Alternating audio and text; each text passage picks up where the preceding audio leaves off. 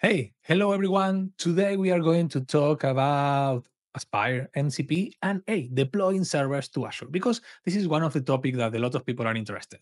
And one of the ideas is that a couple of weeks ago I created these samples, which is basically a chat and a Blazor application that uses a large language model in a chat, and also there is a backend server, an MCP server that, depending on the functions that you want to do, is going to call the functions there, which is kind of cool and nice. I'm happy about this. Take a look, it's in the resources.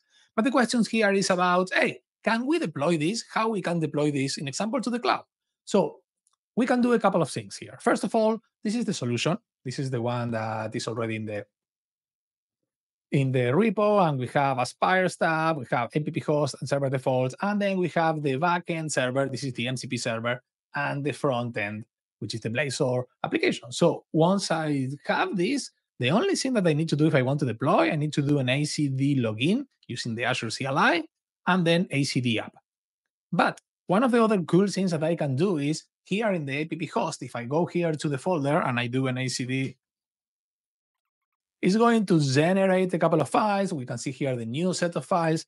That is going to be the files that we are going to use to deploy to Azure. This is what the ACD is going to do, use to deploy. So we have the main basic file, the resources bicep file, and also the backend. This is the MCP server and the front end. At this moment, I can go here, start to change things. If I want, in example, I can change the ports or the replicas, or if I want to use a GPU, that now I can think we can use GPUs in container apps. This is going to be a container app there. I already did an ACD app, and I already have this deployed into the cloud. And this is what we have. This is the resource group that is created.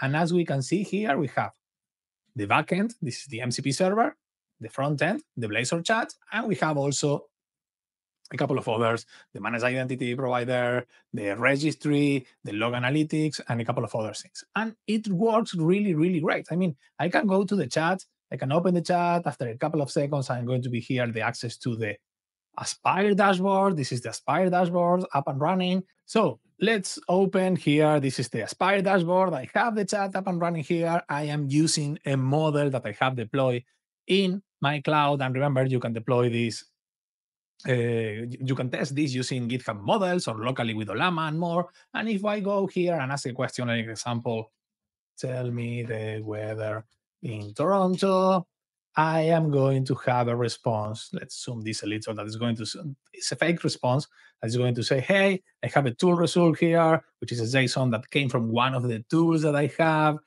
A quick reminder, in the project, in the server, we have two fake tools here, which are the weather tool that basically generates a fake report of the city, temperature forecast, and more. But if I go back here and take a look at this, the cool thing about this is that I can go to Aspire, take a look at the traces, and somewhere here we can see that, hey, this is the full stack of calling. This is the chat in the front end that is calling. Somewhere here, this is the backend, and somewhere here we should have, I don't have the details here, but this is the calls to the large language model, which is going to define, okay, this is a tool, I can do what I need here. And if I get here the details, I can even start to see, okay, this is the call to the OpenAI model that we are using. And we have the ports, and I haven't enabled here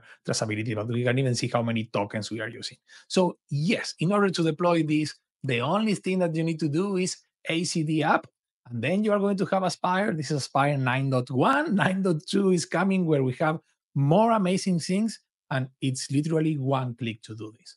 Take a look at the repo. In the repo, I already added this. I need to update the deploying part, which is going to be just to ACD login and ACD app. But this is a super cool way to create a server with Aspire and use it. And by the way, a bonus here, I can go to the server, I can copy the file, and because we have this new agent mode in GitHub Copilot in Visual Studio Code, in example, what I can do is I can go here, change my mode to agents. I am going to see here that I have some tools, going to open the list of tools. I have a lot of Copilot of stuff, testing more, and I am going to add a new MCP server. Once I add this is going to be a server extension. I am going to add my URL.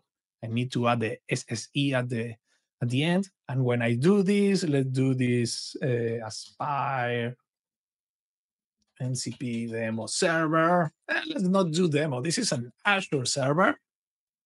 And I'm going to add it into the workspace. I don't want to be part of my full set. I have here my folder. If I go to my repo, I will see that in the top, a new .bs code folder is added, and I have an mcp.json file. And here I have this definition. The cool part about this is that I have two tools. So right now, if I go back to to Copilot, and I take a look at the tools, somewhere here at the bottom, I will have my two tools, the get joke and the get weather for a city. So I can ask a question, like in example, tell me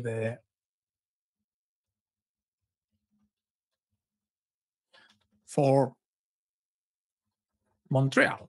I was just talking with my friend Frank. So the large language model that we have supporting Copilot is going to find that there is a specific tool that can be used here, that is the get weather for city. If we continue this, we are going to see that, hey, we have an answer here, but we can go back to Aspire, take a look at the logs of the server, and somewhere here we have the call to Montreal. This is the call that we literally did right now. And this is kind of amazing because you can deploy your servers running in Azure and have it here. There is a lot to talk about security. There is a lot to talk about other aspects here. This is an amazing first step that, hey, you can create your MCP servers, deploy into Azure, and use them later in a client like Visual Studio Code. I hope you like it. Once again, I appreciate the likes, subscribes, and more. Let me know what else we want to show here. And hey, see you in the next one. Goodbye.